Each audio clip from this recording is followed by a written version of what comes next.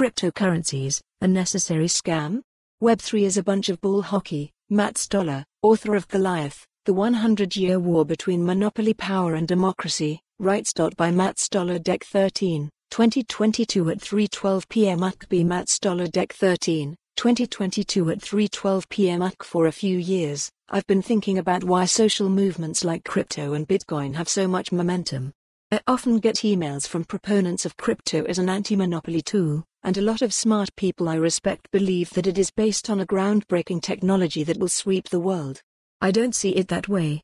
I think it's a social movement based on a dangerous get-rich-quick scam.